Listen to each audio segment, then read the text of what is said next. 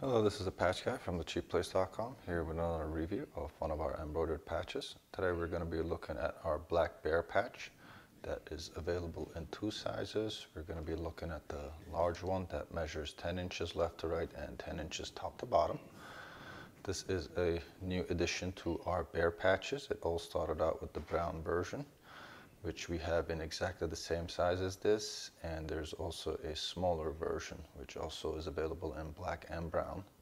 If you visit this products page by typing in PL6325 at our search box, you'll be able to pull up the design and select the color and the size you'd like. The patch is embroidered over black velvet material in many different shades of black and gray.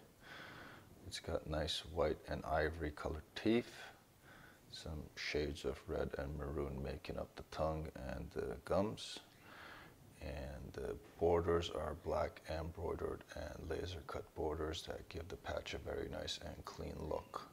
The back of the patch features plastic iron-on backing so they can be heat pressed onto denim shirts, and you can also go ahead and sew them onto leather vests where ironing on is not an option.